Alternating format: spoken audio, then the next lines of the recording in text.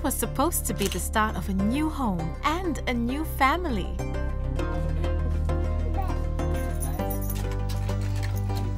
My wife, she was like over the moon.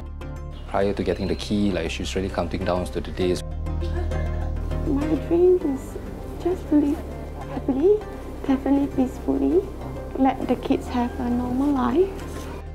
But instead of the dreams that the family was hoping for, things turned ugly really fast for Shafi and Ida. Our new neighbour came in about 3 months ago. From then on, my life and my family life actually is in such a tremendous state of panic, anxiety, trauma. Uncle knocked the wall. Shafi and Ida claim the neighbour pounds violently on the walls at night, waking the family.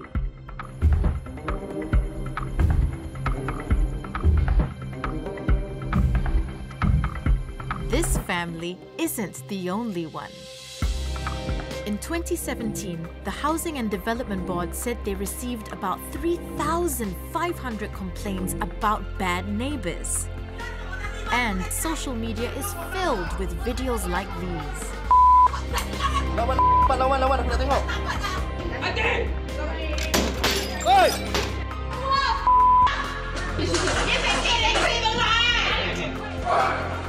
With close to 10 disputes lodged every single day, I'm on a mission to find out what is causing these disputes and what we can do when we're caught in the middle of one.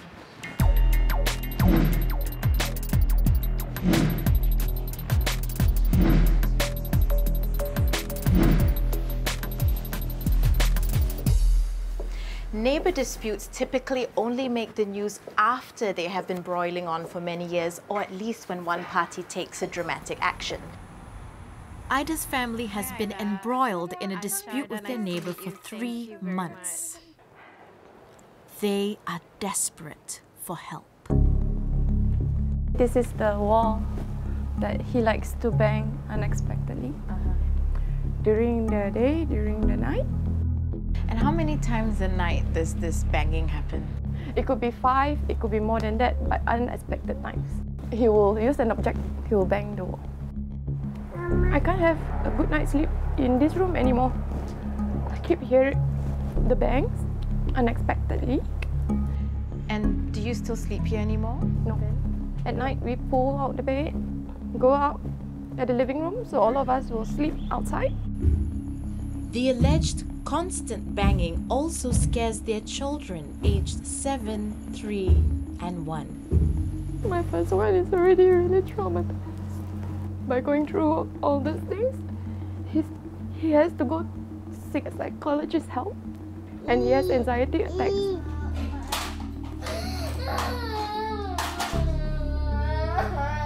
There's no way around this situation. HDB can't do anything.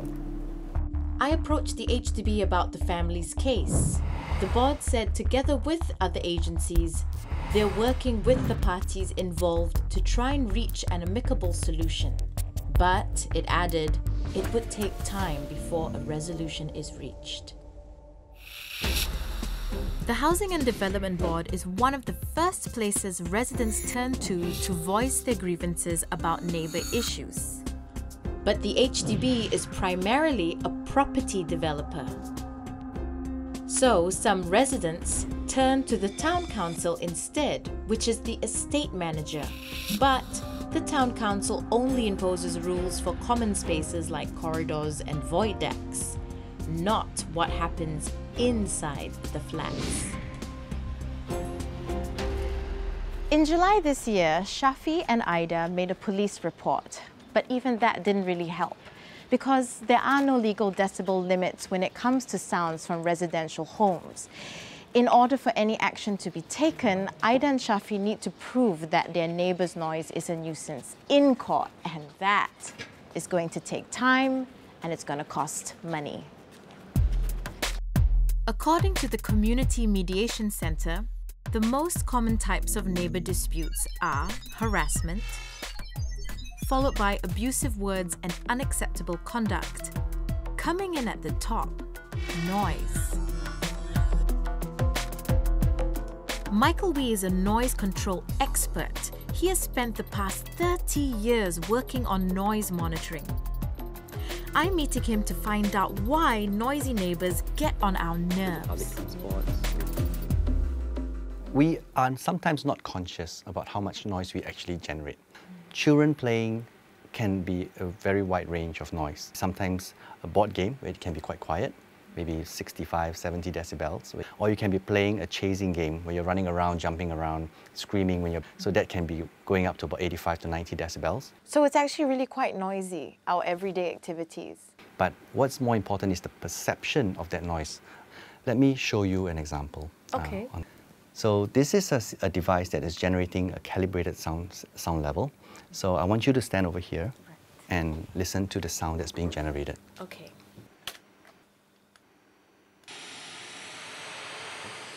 So this is a white noise. This sounds like the ocean to me. Compared to this. This is a speech intelligibility test voice.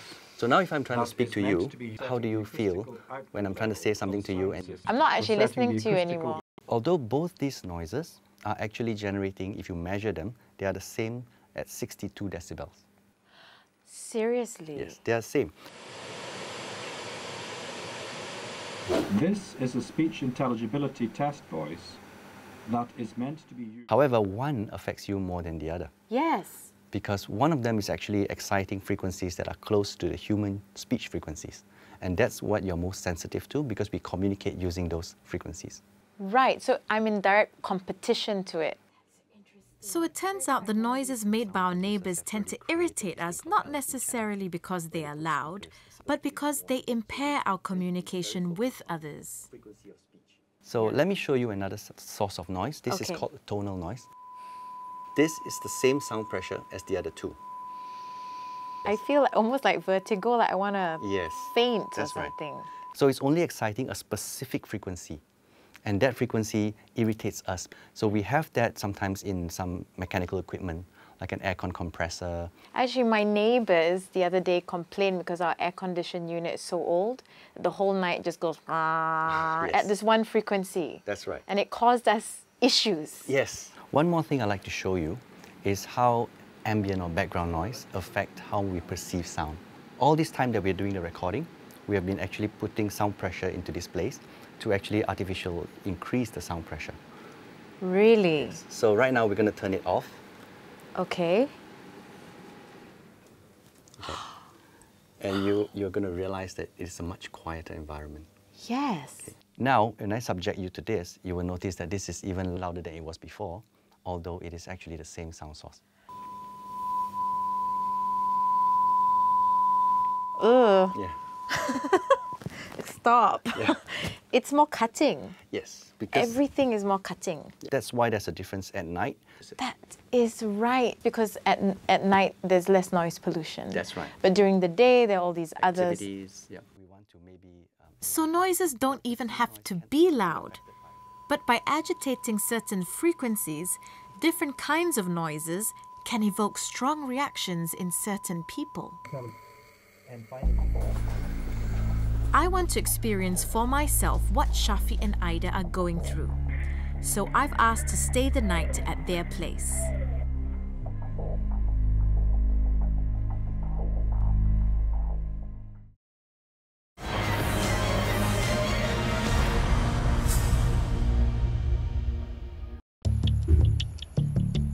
I've discovered that one of the main culprits of disputes between neighbours is noise, something which Ida and Shafi have been dealing with over the past 3 months.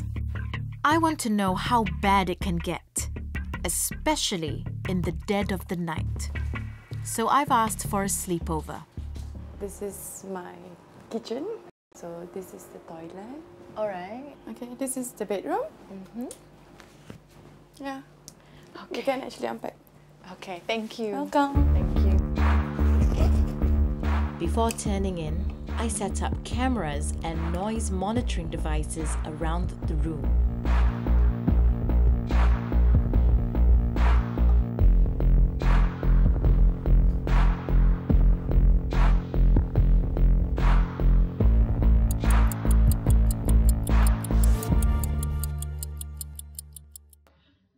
the family's just gone to sleep. They're sleeping in the living room and I'm in the master bedroom. Let's see how tonight goes. Gonna get into my pajamas and get into bed.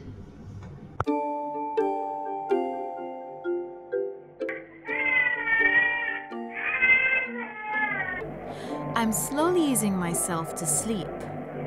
But soon, I hear someone knocking against the bedroom wall.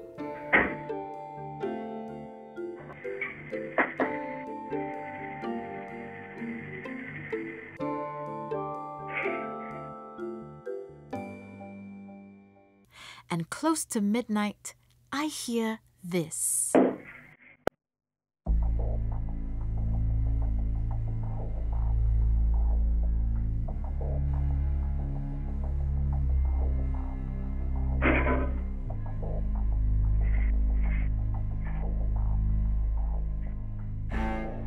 I just heard two really loud, prominent bangs that definitely came from this wall over there. And it really made me feel really uncomfortable. It felt like it was meant to provoke me, and it did. I feel very vulnerable. I haven't had a good night's sleep. I keep getting woken up, but those two bangs definitely put me out of my comfort zone, and I'm not feeling comfortable tonight. I can understand now the strain on Shafi and his family.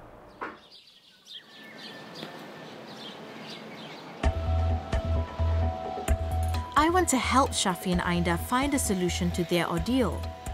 The Community Mediation Centre under the Ministry of Law was set up in 1998 to handle disputes between neighbours in an amicable manner. Krishna V is an expert mediator who has been helping resolve neighbour disputes for the past 21 years. Mr. Krishna, why should the affected parties seek the help of a mediator?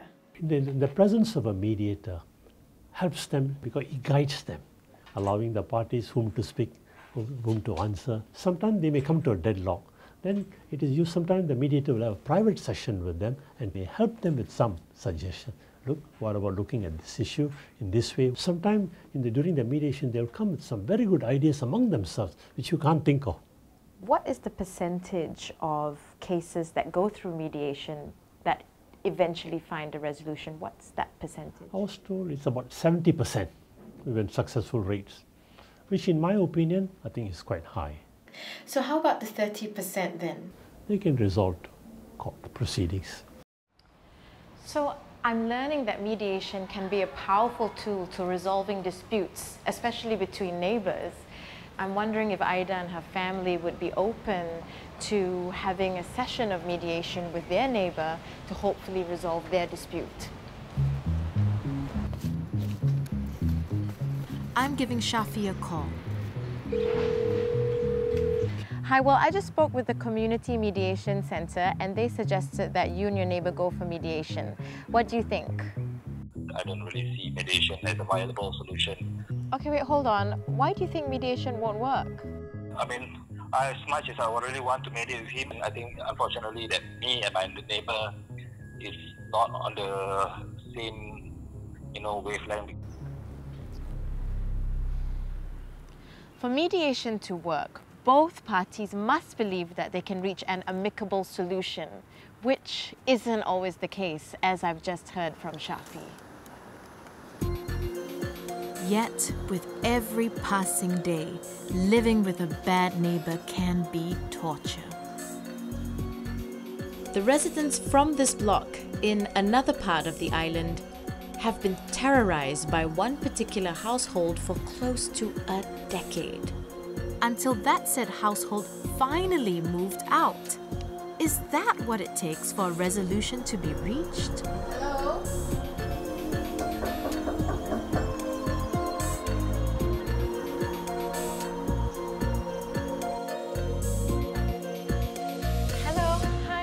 Hi. I want to ask you some questions about a neighbour that lived on this floor that caused some trouble before. 我是2006年搬来的，起初1-2年他比较平静一点，后来住下去哇，他整天吵你，早上又吵，晚上又吵，哇，整天跟我们泼水，通通都做得坏了的。后来我们整天都 complain 或者不。What was it like for you to experience something like that? 整天都死心跳蛋了 How long did it last? 8-9年了，真的过8-9年了，没有一天的安乐。But is the problem always with the neighbour? Or could it be the way our flats are built? I think it's the wall.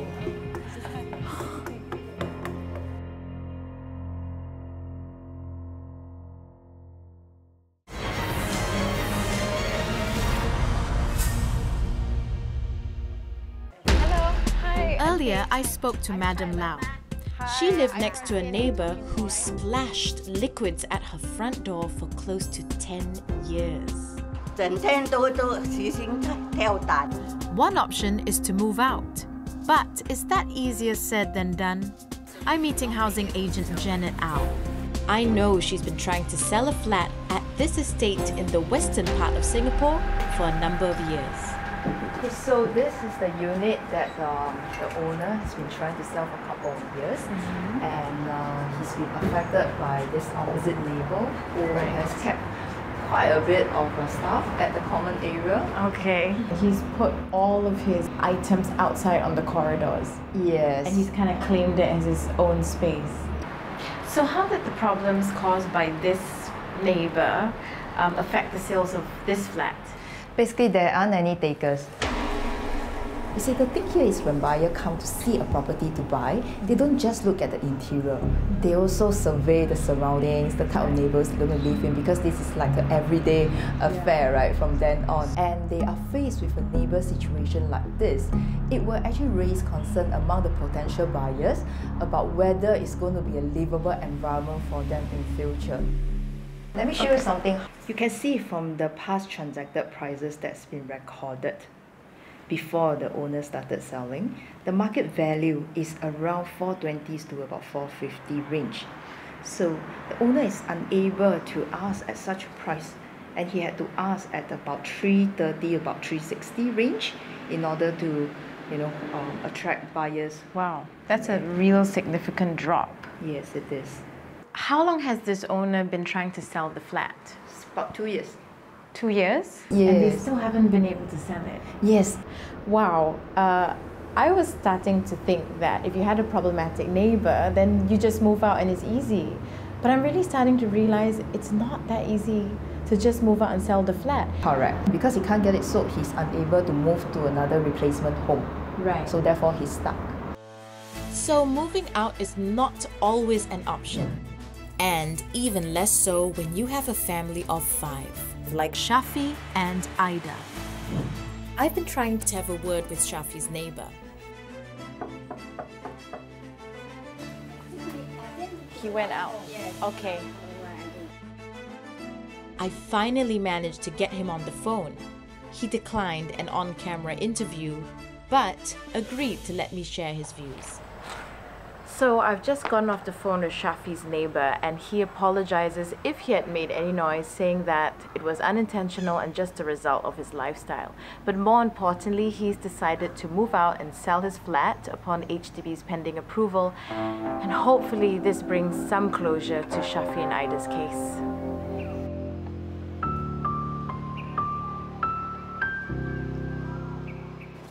But does the problem always lie with the neighbour? Hazlina Hamza moved into this flat in Punggol 4 years ago. So Lynn, since living here, what are the noise issues you've experienced in this flat? Knocking, dragging the cupboard, and then we're talking, whispering, like throwing things, can hear the door. The most is really irritating me is the doors. You know, when your neighbor on top, your neighbor below, right? When they are closing the door, the impact, the pressure. You can get, heart attack, When the door is like, boom, like that, they were doing something, suddenly, pop. So why do you think you can hear these noises loudly here? I think it's the wall. The wall? Yeah. Because my husband drilled the wall. It's not like last time the house didn't flat. It's really like full. So my husband said like the wall is like empty. easy to go through. You can hear the sound hollow. You want to hear it? Yeah, I'd love to understand how hollow this is. Yeah. There is literally nothing in this wall. Yeah, empty. This is only this area, right? But there's a few, and even here. Hazlina believes the sounds are amplified in newer HDB flats because the walls are thinner. So I'm putting this theory to the test. I'm pitting Hazlina's 4-year-old Punggol flat against my friend's 35-year-old flat in Tua Payoh. I'm getting help from acoustic consultants. They'll measure how much noise can pass through the walls and ceilings from one unit into another in both flats. We will know in a few days if there's any difference between the two.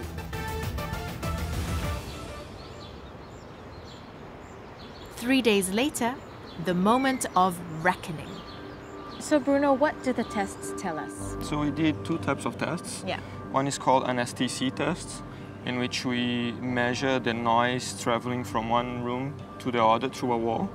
And then the other test is an IIC test, which we actually measure the sound traveling through the slab and then to the room downstairs. The result is actually quite consistent in between the old HDB and the new HDB. Okay, so they're almost the same then? Yes, they match quite well. This confuses me a little bit. Why is it some people say that living in the new flats is actually noisier than living in the old flats? So one of the factors behind that is because some of the newer developments, the units are smaller and the development itself is more densely packed, as opposed to the older developments where the units are bigger and not as dense. So what happens is now when living in close quarters, you're going to be able to listen to your neighbor more easily. Another situation that may aggravate that issue is because sometimes in newer developments, the surrounding area is not totally developed yet. So especially during nighttime, any sound that your neighbor makes is going to pick up your attention, even though the actual noise is not high. So, walls amplifying sounds? Not really. Turns out, we could be just more densely packed these days. So how do I deal with a neighbor from hell? Well, I could try and find an amicable solution through various third-party agencies, but when the dispute is about noise, that's going to be difficult because you can easily find out the permissible noise levels for factories and construction work in your residential area. But when it comes to your neighbors, it's often discretionary. Perhaps it would be better for everyone if there were clear noise limits. That would help us and agencies take quick action before things get out of hand.